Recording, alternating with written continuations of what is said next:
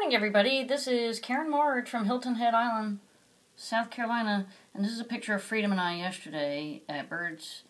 Well, it used to be called Birds and Exotics, now called Exotic Vet Care. And Freedom, he started drinking a lot of water about 2 weeks ago and acting a little strangely.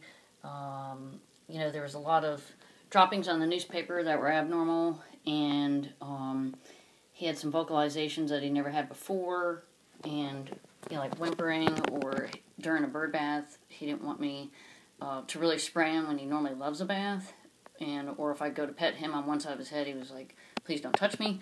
So you have to be really cognizant of how parrots act on a daily basis.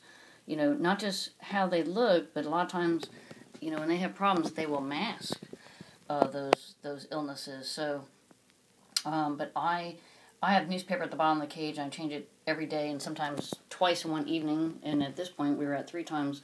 So, Freedom, we came up to Exotic Vet Care on Saturday, the 25th. We were there for about 4 hours for testing, and they had to keep Freedom in an incubator. So that just about broke my heart, because I haven't been separated from him in 6 years. So, but he stayed there Saturday evening. He was checked on by Dr. Rainwater on Sunday with an ultrasound and some tube feeding and stuff like that. And then Monday, I drove up after work 2.5 hours from Hilton Head and didn't get to see Freedom. But I did talk to Dr. Rainwater, and she left me a couple messages. They're really good about following up and letting you know what's going on. And then I got to hold Freedom yesterday for 2 hours. Now, today he has to have surgery.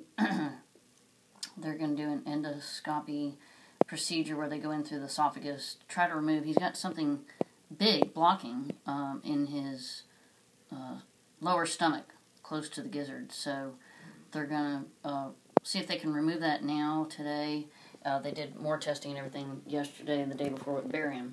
Okay, guys, we're signing off live, and Dr. Bashea, I hope I'm saying that right, he is an avian specialist, and Dr. Rainwater works closely with him, and they're both amazing vets. So if you have anything small, look right here on the list: rabbits, guinea pigs, ferrets, chinchillas, but they do a lot of birds and any type of reptile and small animals, even hedgehogs. You gotta love it.